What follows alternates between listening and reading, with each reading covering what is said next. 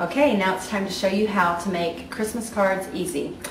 Great idea is to make like 25 Christmas cards out of my new die-cut Scor-it Teresa Collins cards.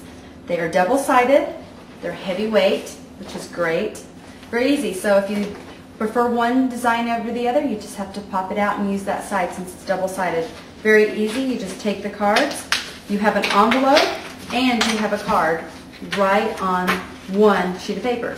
So here's your envelope, and then you'll do the same thing with your card. You're just going to pop that out.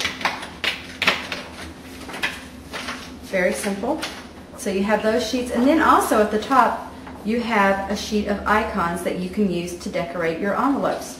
So how we do this is you're going to take your Scor-it, and then whatever image you want to be on the outside, you're going to score it down. So if you want this to be the outside of your envelope, then make sure you lay that face down on your Scor-it board.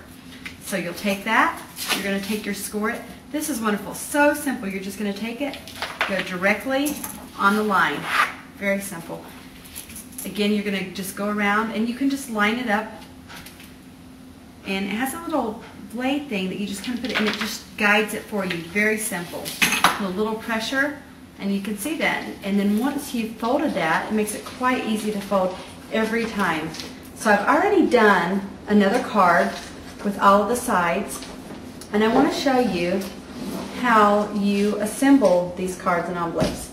You're going to need to use your glossy accents. A little bit, you want an adhesive, and I found this works the best because you just need a small amount, and I just put it right on the inside flap of my envelope, and I place that down, and I like to hold it for just a couple seconds.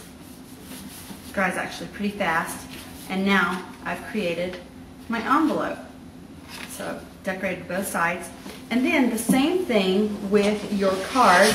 You're just going to take that and you're going to score it right in the middle of your card, and when you're done, you will have a Christmas card, just like this. So what you can do after you have your card in your envelope, you can use the icons right here that are cut directly from the top of the paper, and then you can use some of the Christmas stamps. You'll see this is one of my Christmas ones, and you can stamp this on your cardstock. Make sure you stamp it on the back side if you're doing a textured cardstock so you get a nice imprint. Here's another one that says checklist. These are the 3 pieces that you'll need to decorate your cards. This gift basket is holding all 25 of our cards. It's so reasonable to be able to do this, and plus it's so nice to make it yourself. And so I want to show how darling is this.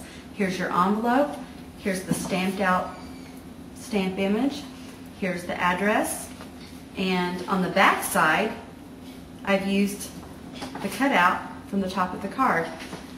There's one card, here's another of the inside. So here we have the envelope, the card, and then you have the stamp right here. This is another stamp, this is the round Christmas stamp, and you'll just place those on your clear acrylic block and stamp those. And I like to save time. I found that I like to stamp many stamps at the same time. This way you'll cut down on time and you'll be able to do all 25 cards in a faster way. Anyway, finished product, 25 cards for Christmas. Merry Christmas. Hope you enjoy this. Thanks.